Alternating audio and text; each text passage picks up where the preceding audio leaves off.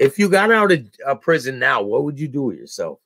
I think I would continue to work with the system itself.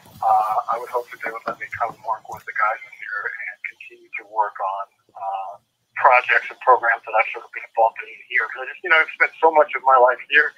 I know it's just a lot of what I've contributed to. So I think from out there, I could really have impact on the guys in here, particularly the younger guys in here. So I would probably still work with the prison. It's just my wife's an attorney; she does fine. So I don't think I need to rush out and be worried about where my next meal is coming from. So yeah, family can take care of it just fine. So I would mostly just I'd probably do that.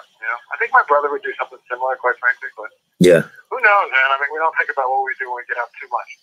We just go one day at a time.